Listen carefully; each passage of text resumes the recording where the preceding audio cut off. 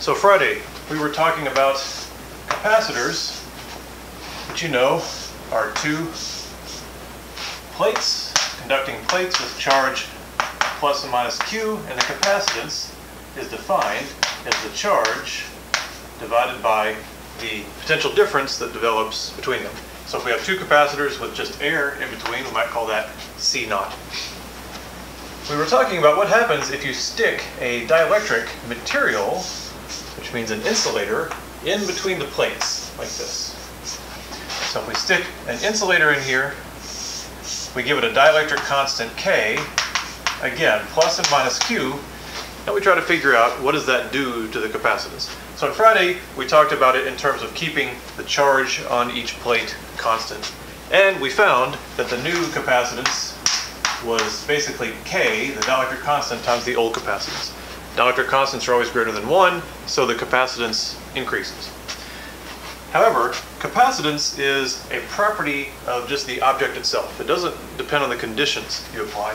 So it should be true that that capacitance should also increase if we instead think about a battery holding the two plates at a constant potential difference, delta V. So we can draw it this way instead. So this is now a different condition, where we have constant voltage difference rather than constant surface charge. And we want to explain and see if we get the same thing, that the capacitance goes up. This is what I completely botched the explanation on Friday, which is the purpose of this video, as well as to punish me. So, here we go. The first thing you want to think about is go ahead and make the plot of the potential versus distance. So the gap between the plates is D in both cases.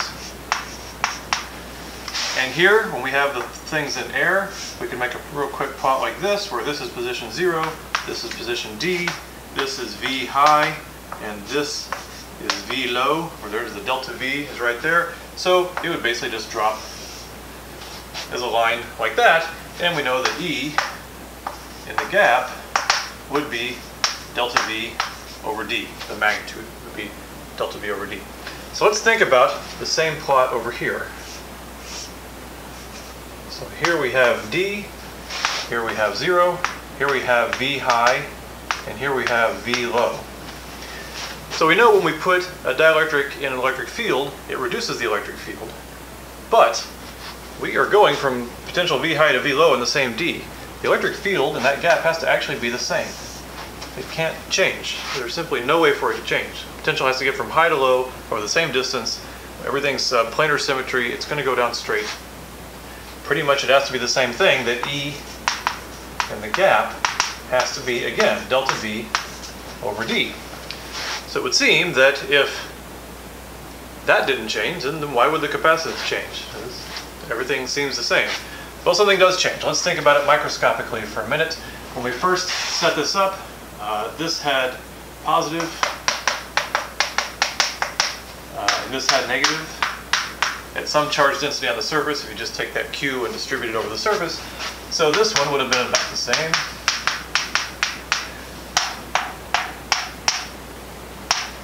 I'm putting about 6 charges on each one. And we know that when this dielectric experiences that field, it'll become polarized to oppose that field. So it'll build up a few charges on its surface, maybe a few negatives on this side, and a few positives on that side. And normally we would think of that as reducing the field, but we know it can't. It has to be delta V over D. So what's happening is that these surface charges can change.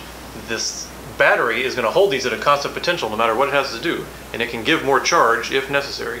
So what happens is more charge flows onto the plates to essentially compensate for the charge that was created by the polarization of the dielectric. So I'll put 3 more positives over here, 3 more negatives over there.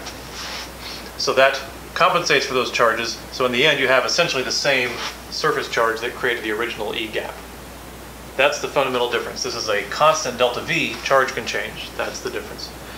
We can see if we can get there quantitatively. Can we show that the capacitance will increase with dielectric constant? And we can. What you have to think about is, what would we need?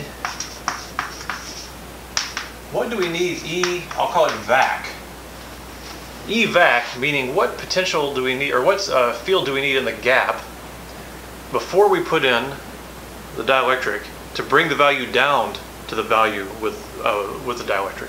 So if you remember, when you put a dielectric in an electric field, it reduces the electric field by an amount, K. So it takes it from E naught to E naught over K. So the evac we would need would be K times delta V over D.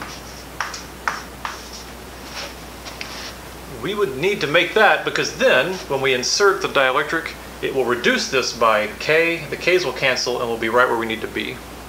Okay? So to make the plates have what would be a vacuum field of K times delta V over D, you just need to increase the surface charges by K.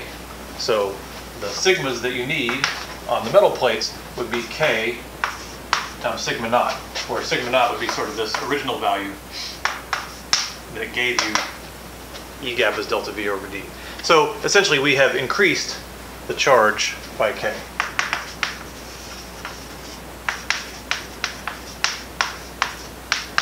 By the dielectric constant, so you can see if we increase the charge by the dielectric constant, just put a K here, then we will increase the capacitance to C naught. So there you go, that's what I meant to say Friday. I don't know what happened. Okay? And now for the punishment. I've received many requests to teach you how to Dougie. And I usually ignore them, but apparently the word is out that I really do know how to do this, and it is my job to teach you, so I'm going to teach you how to Dougie. Okay? Okay. Here's how you Dougie. So you start out kind of standing, kind of like this, feet apart, and you got kind of your fists in the air like that. And then you come over here, there's a lot of room to Dougie, and one leg goes kind of like that, and this arm kind of comes up and over, and this one kind of down with your fists like that, and you kind of want your head to the side, kind of like that. And then you go back to the middle, and you come over here, and you just kind of switch sides. So this foot leg goes over like that, and then this one kind of comes over like that, don't fall down. And then this fist kind of like that, and that fist like that, and then your head kind of to the side like that. And then you go back and forth like that. If it helps you, we can put some Dougie vectors on it like this, kind of down, and this kind of goes up, and these are kind of coming together. And we could put a Dougie potential surface on it, or an equi-Dougie surface on it, excuse me, like that. So that's the basics. I can go into more detail in future lectures if you think you need it. Won't be on the exam.